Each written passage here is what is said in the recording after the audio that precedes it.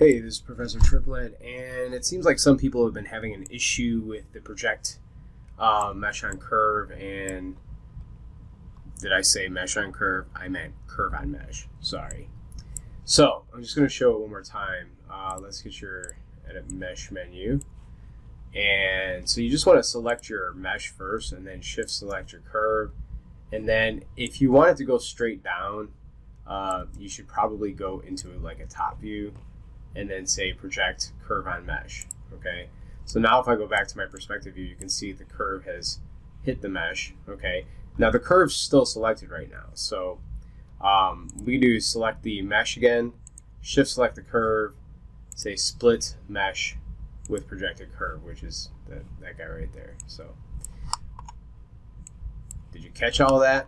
All right, if you didn't, let me undo it. Okay, so first thing we're going to do is project mesh on curve. It's going to go based on your camera, so this one might be a little bit different because I have my perspective camera. Select the mesh again, shift select the curve. Let's see if we can get that. There we go. Then split mesh with projected curve.